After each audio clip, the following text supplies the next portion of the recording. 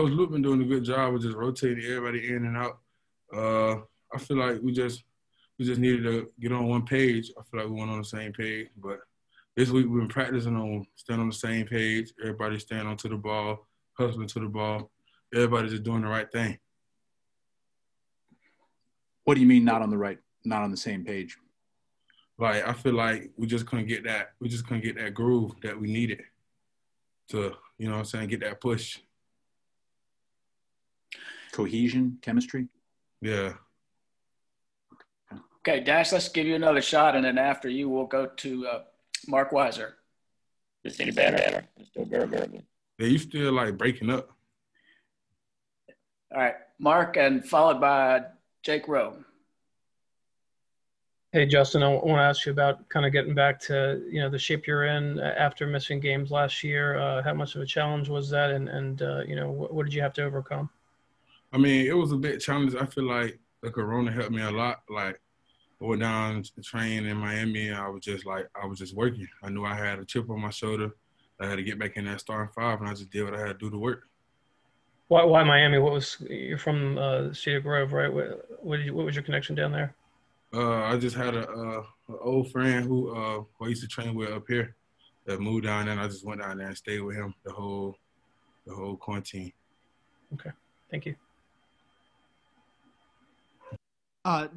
Justin, kind of similar to that question. I mean, you had to kind of wait your time. Sophomore knee injury, then the neck injury last year. What does it feel like at this point to kind of be in the position you're in, to have this opportunity as a senior, and also kind of during quarantine, were you one of the guys that was able to drop a bunch of weight and kind of change how you're put together during that time? I mean, yeah, I was one of the guys because when I left before spring break, I was like 340 something. I came back like 325. I told myself I wanted to get to 325 and stay at 325 because I felt like I could move best at 325. And what about, how you're feeling now that, you're a senior and this opportunity's here after kind of all you've been through with the neck injury and the knee injury as a sophomore? I mean, I'm feeling good. I feel like I got all my confidence back. I'm just ready to play ball. All right, let's go to Chip Towers and followed by Jed May. Good to see you, Justin. If you don't mind, I'd like to revisit your neck injury just a little bit. When you hear neck injury, that as a father, that scares you to death. I just wonder, was it that one of those type of injuries where can you just back up on kind of what happened? Was that the type of thing where you guys had to visit whether you would be able to continue your football career? I mean, heading to the hospital, the South Carolina game, I was in my mind. The whole thing just going through my mind is playing, get back. But once Mr. Ron told me everything was going to be good, and I still had another chance to play, I just took the rehab and just stuck with it and did what I had to do. What did they finally determine? What was it, a sprain, or was there a cracked vertebrae or something in there? I feel like I don't remember what Mr. Ron said, but I'm not sure. Okay, but clearly it wasn't something that would be threatening your long-term health. Yeah, it wasn't something that keep me out for long. Thank you. Hey, Justin, I know Kirby has talked a lot since the Arkansas game about, some of the offensive problems weren't necessarily DeJuan's fault, guys missing assignments and things like that. How much of that, was there on the offensive line, and how much of that do you think was due to, the first game with the new offense and stuff like that? I mean, I feel like I'm not just going to blame it on DeJuan. I feel like it was all on the whole offense. I mean, we practice that each and every day to be the best, but we didn't come out there at our best. Okay, let's go to Connor Riley, followed by Griffin Callahan. Hey, Justin, is it hard to develop sort of that cohesion that you need on the offensive line when you are rotating in and out, sort of not every play, but every sort of drive or series?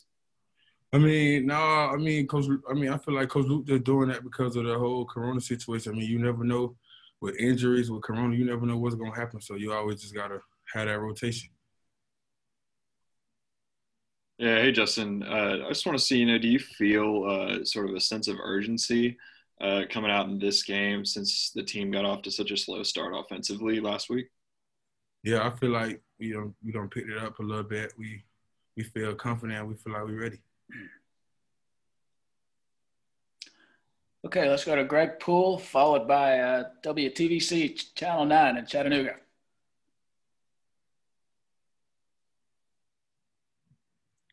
Greg, you have a question? How about WTVC Channel 9? All right. We'll open it up to questions from anyone. Hey, Justin, kind of following up on the rotation of the offensive line, do you see any difference when Warren is in at center versus Trey being in there? No, I mean, no, I don't feel it. Just I feel like Warren come in confident, just as Trey come in. Hey, Justin, what did you make of Jamari Sawyer's performance in the first game? What are you sort of seeing from him at now, playing at that left tackle spot going into the season? I feel like Arkansas was just his first game at left tackle, but I feel like as we practice and keep going on and on, going against the defense, we just gonna get better and better. Justin, this is Chip again. Talking about Auburn a little bit, they've been well known for their defensive line, especially last year, and Rodney Garner's still over there lining those guys up. But just what's the challenge taking on Auburn this weekend and that defensive line in particular? I mean, those boys play hard. Those boys, they look good. They look good on film. They look like they're in shape, and I feel like they're just gonna go every place. So we got to come with our A game. Got time for one more question. Hey, Justin, do you have any? Justin, I was going to ask if you have any thoughts on your former teammate Cade Mays trying to play this season for Tennessee. I mean, I feel like the whole situation. I just feel like I don't got nothing to say about it. I mean, I feel like Cade's still one of my dogs, but I mean, with that situation, I feel like that's just something he had to handle.